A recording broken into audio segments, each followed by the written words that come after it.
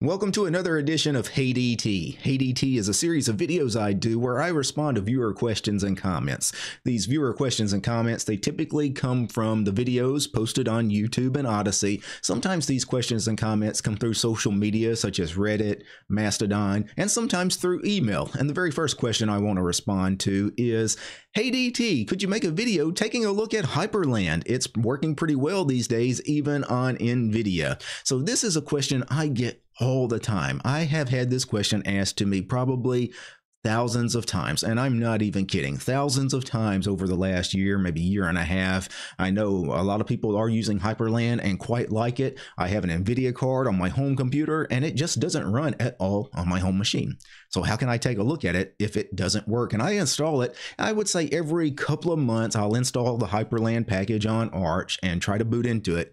And it's always the same thing. Yeah, it's a black screen with a little yellow box with some error messages, and the screen's completely frozen. There's no cursor, nothing to do. The keyboard doesn't work. I can't even drop to a TTY. I have to hard reset the computer. So, I mean, it's a broken package, right? So I know a lot of people want Wayland to actually be a thing, and Wayland kind of is a thing. I know GNOME on Wayland works really well if I wanted to be a GNOME user. I personally don't like GNOME as a desktop environment, at least not for myself. I know a lot of you guys love it. I'm sure I would probably feel very comfortable in a tiling window manager like hyprland, but if it doesn't work, I can't use it. And that's really, people think I have something against it because I haven't taken a look at it. Honestly, I want to take a look at it, but every time I install it, I literally have never been able to do anything on hyprland. It just, it won't even, like after installation and I log into it, it's just completely broken. So, I'm not going to put something like that on camera. Obviously, I'm not going to show you my struggles installing a broken package and it being a complete train wreck. That's not fair to the hyprland developers. I don't like doing that to any piece of free and open source software. I never show you guys things that just don't work on my equipment because, again, I think that's kind of unfair to anybody that works on free and open source software because many of these guys, of course, are freely donating their time, and that's admirable, and I never really want to throw unnecessary shade on, these projects. So as long as I'm primarily an NVIDIA user on my home machine, which is where I spend 95% of my time on a computer, as long as hyprland doesn't work on that machine, there's just nothing I can do. Moving on to the next question. Hey DT, do you get a lot of messages that people switch to Linux because of you? I just saw the Brodie Podcast and Raiguard mention that he switched to Linux because you made a video on Cocoon 4 years ago. He is the dev on Factorio, the very popular game with a great Linux port.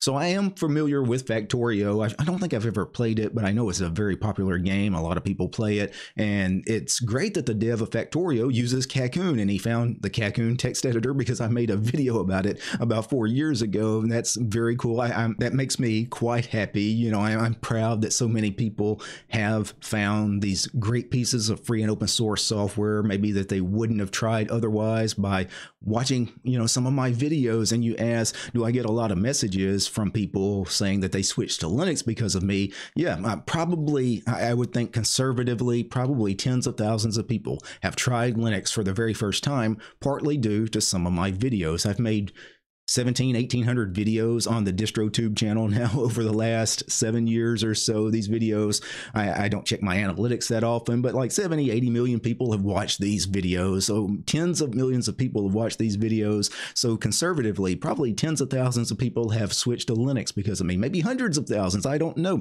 But whatever the number is, even if it's just one person made the switch, I'm very happy about that. I'm very proud of the work I do, because if somebody switches from Windows or Mac OS or any proprietary operating system to Linux and they like it and they enjoy it and it becomes a daily part of their workflow and their routine, maybe in some ways the whole idea of free and open source software ends up changing the way they view software and just view the world in general. That makes me very happy. That's partly why I do this. So yeah, I get messages like this all the time. And the next question, hey DT, I love your work. How about you have a look at mine? So he wants me to take a look at his work. I'm assuming his YouTube channel. This is username Claude Mods, and his channel looks like it is a cool channel. It doesn't have a very big subscriber base. So you know what? I'm going to give you a shout out right here. Guys, go check out Claude Mods. And the next question is, hey DT, what would you consider the greatest internet memes of all time? Wow, the greatest internet memes of all time. I would have to say, some of the ones that immediately pop into my head because you see them all the time posted on social media, on Reddit, anywhere you go, any kind of messaging platform, especially where you can post images. Some of the ones that come immediately to mind is the guy pointing at his head like he has a really smart idea, and there's always funny captions to that. I think that particular image came from a British documentary, is what I think that particular actor. I've never actually seen that particular documentary, but it doesn't matter what TV show that was taken from. The fact that, it's such a funny picture because the guy's smiling and he's pointing at his head. And, that's one of the memes that immediately pop into my head. The other one that immediately pops into my head is the overly attached girlfriend. You guys have all seen the picture of the girl with the wide eyes and the big mouth, and she's smiling and she looks creepy as hell. So that's another internet meme that obviously we all know and love. But probably my favorite meme of all time on the internet is the good old-fashioned Rickroll. I think we all can agree that's probably the best song ever made. Never gonna give you up, never gonna let you down. Moving on, this next question is kind of a lengthy question, but it's one that I can give a pretty direct answer to. He writes, hey DT or chat, when is it beneficial to reinstall versus update? For example, when Ubuntu 22.04 comes to end of life, is it that simple update or a complete reinstall? So he wants to know, should he update from 22.04 to 24.04, or should he just format the disk and do a fresh install of 24.04? And he has a bonus question. What is the command that I give, let's say Pacman and or apt, to feed it a package list to reinstall the previous packages? So the way I handle updating one major version of a distro to the next is I take the update process, but I always have a backup plan. I always I'm ready to do a fresh install if the update process fails in some way. So what I would do is I would go ahead and make sure you back up any important data, and you go ahead and have a disk or a USB stick for Ubuntu 24.04. But go ahead and try to update 22.04 directly to 24.04. It'll take an hour or two, for that very large update. But if the update process works for you, great. If it doesn't, well, you had the backup and you had a USB stick with 24.04 on it anyway. You were ready to go. So that's typically the way I handle that. Now, you asked, how do you reinstall everything from a package list that you have saved with Pacman or the apt package manager? With Pacman, I know it because I do this all the time. What you want to do is you want to go ahead and grab a package list using Pacman -Q lowercase q, and then direct that to the name of some file. So for example, packagelist.txt. And now you have a file called packagelist.txt that has all of the packages you have installed on your system, in a file. And then you can feed that package list into Pacman, for example, with sudo pacman -S to install packages, and then what you want to do is you want to direct the package list into that Pacman command. So you want to do the left pointing chevron and then packagelist.txt. I'll show the commands on screen in case any of what I just said is confusing as hell, and it probably was. Next up is more questions about my hair. I don't know why you guys just don't get it, but hey DT, at what age did you start to go bald? And then a follow-up question from someone else. Hey DT, I see your hair is growing again. Nice to see that you did that hair transplantation. God bless.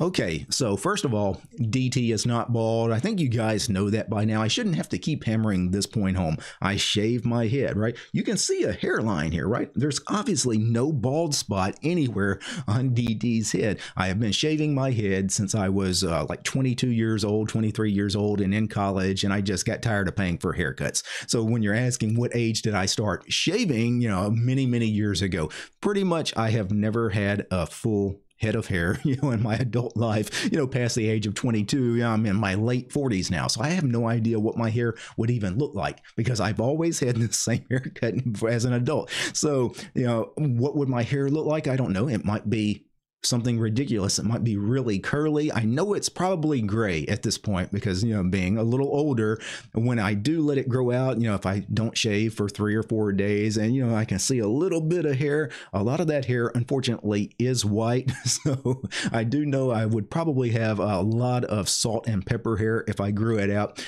I will say that as somebody who is bald by choice, the whole idea of hair transplants and hair plugs. I know a lot of people that are bald, truly bald, not like me that shaves. I know a lot of people that start going bald. A lot of men are very self-conscious about that. So they go and do that ridiculous hair plug thing, but that never looks good. It actually looks better to do exactly what I do.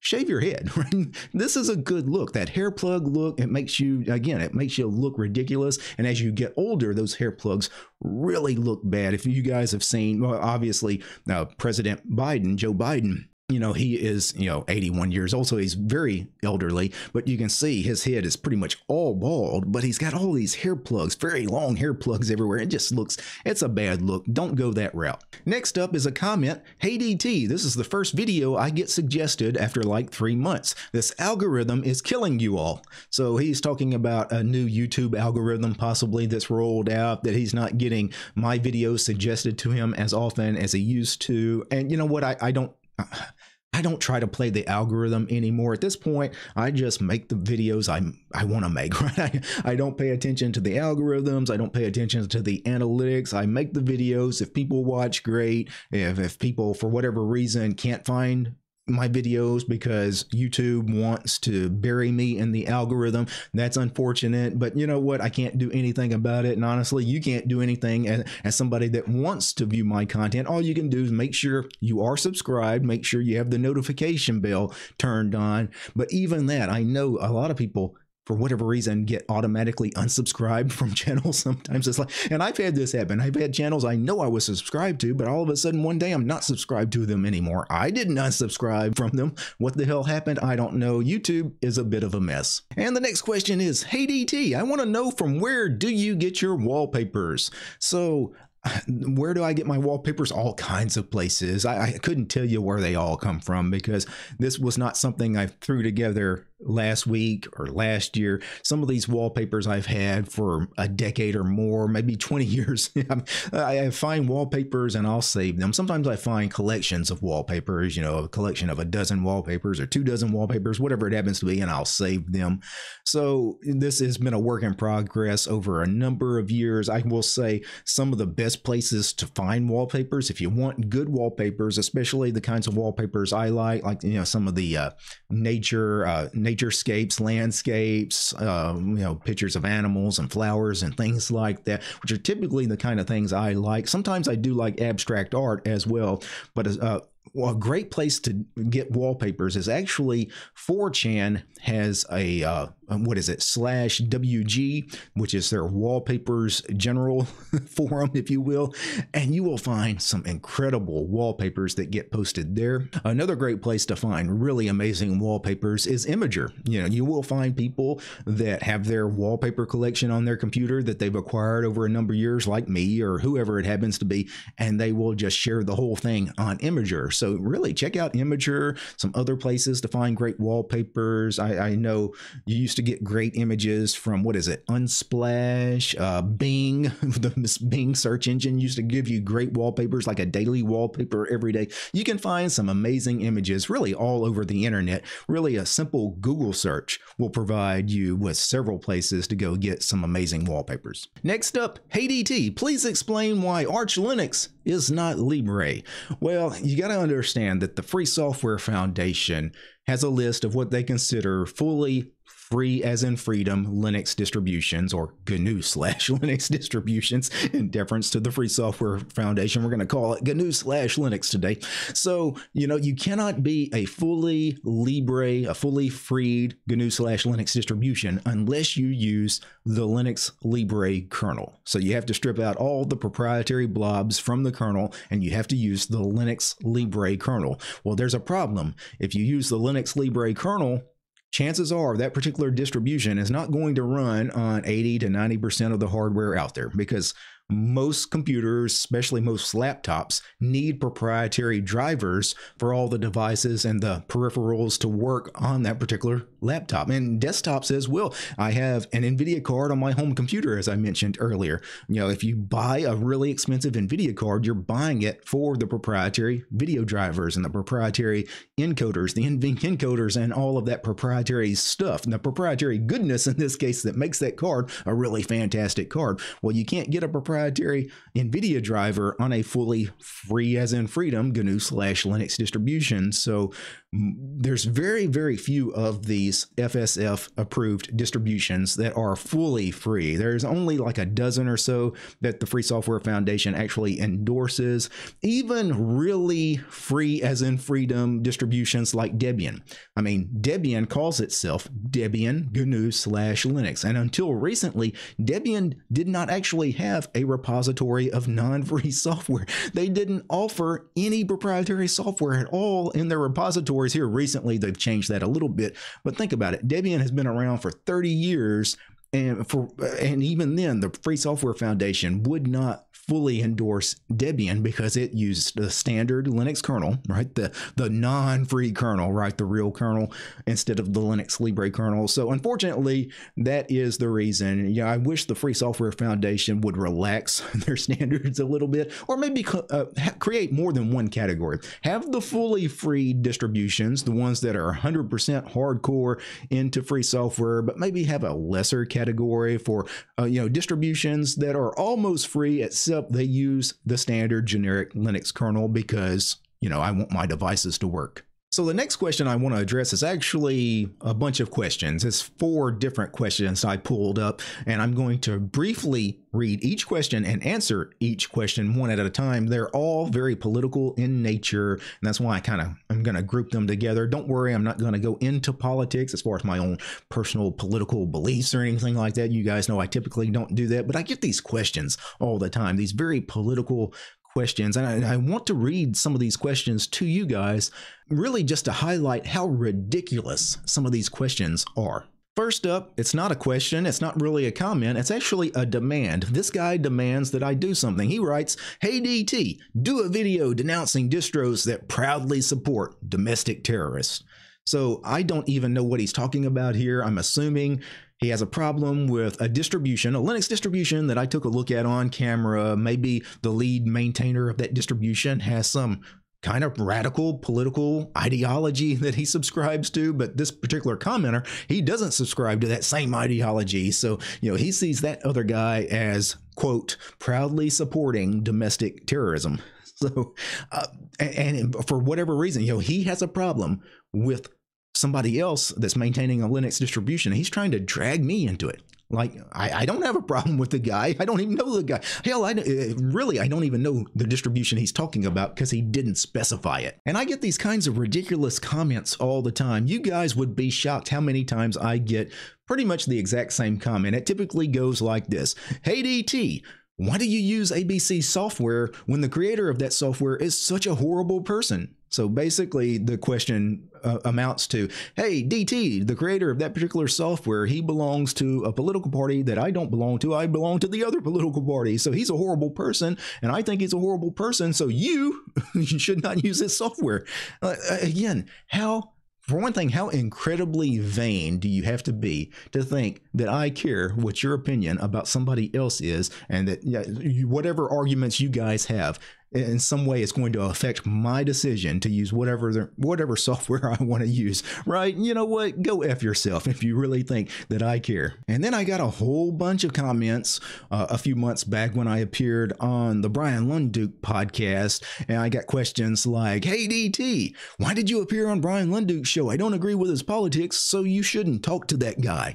And again, what does that have to do with me, right? Lunduke is a very political person. He has certain political beliefs, a certain political ideology he subscribes to. And I know other people don't believe in the same things. You know, there's this political war going on in society, and you guys that want to fight that war, fine. I don't want to fight that war. I have no problems with people on either side of the political argument. So I have no problems sitting down and talking to anybody. Literally anybody. I really don't care about your politics. I didn't go to the Lunduke show to discuss politics. He didn't ask me political beliefs of mine. If he had, I would have shut it down right away. And, and I think he knew that. So we really talked about Linux and software, right? So I have no problems talking software, especially free and open source software, to anybody. And maybe it's because I'm a little older. I grew up in a different kind of era where we just didn't censor people. We didn't silence people. We didn't refuse to talk to people.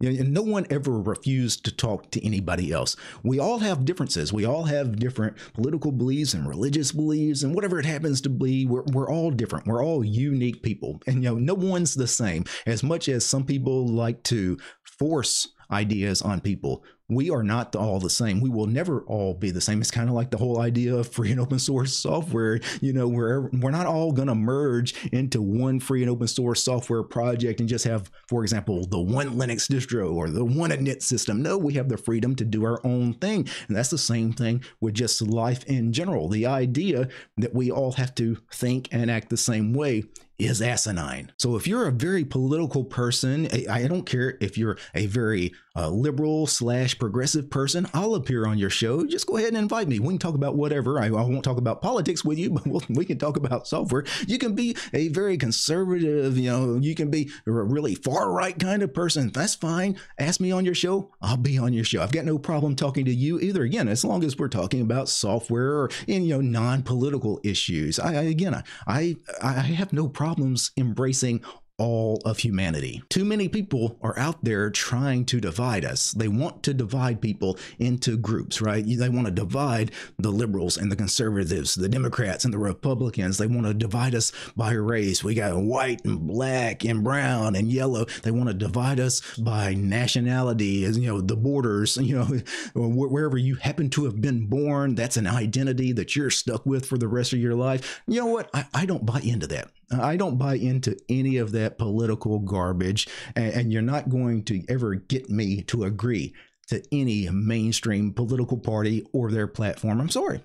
I'm just not going to do it. And finally, one last comment, and I get this one on occasion too, is, "Hey DT, sometimes you take positions that make you sound very liberal, but other times you take a very conservative stance. Do you identify more closely to the Democrats or the Republicans?" And obviously, I'm not going to answer that question. I'm not a member of either party. You guys know that. I'm not one of these guys that join the team. I join a particular team and I got to go out and fight the other team and destroy the other team. I find all of that rather repulsive. I find it rather off-putting. And I'm kind of glad that I don't have a TV, so I don't have to watch the ridiculous cable news programs that are out there like CNN and Fox News and all of that crap. I don't have a Twitter account, so I don't have to listen to all of that either. In the end, I just try to stay above all of that. You guys that want to get down in the mud and fight with each other over your political differences or what have you, you know what? I'm not going to make a judgment of moral turpitude. And if that's something you want to do, hey, go ahead. Just know that there are people out there that think you guys are some of the craziest people in the world, and you are really what is holding humanity back. It's the political machine that's out there that's stirring up all the hate rather than trying to bring people together, which is what we really need more of in this world. So that's it for this edition of Hey DT. Before I go, I do want to thank a few special people. I want to thank the producers of this episode, and of course I'm talking about Matt, James, Steve, Ormer, Dragon, Dorloff, Daedalus, GDR, George, Lee, Matthew, Methos, Arion, Paul, Peace, Arch, and Fedora, Realities for Less, Red Prophet, Roland, Solastri, Tianren, More, Gentoo, and Ubuntu, and Willie. These guys, they're my high-tiered patrons over on Patreon. Without these guys, this episode of Hey DT would not have been possible. The show is also brought to you by each and every one of these fine ladies and gentlemen. All these names you're seeing on the screen. These are all my supporters over on Patreon. Without these guys, again, this episode would not have been possible. Do you guys want to support my work and see more videos about Linux and free and open source software? Please subscribe to DistroTube over on Patreon. All right, guys. Peace.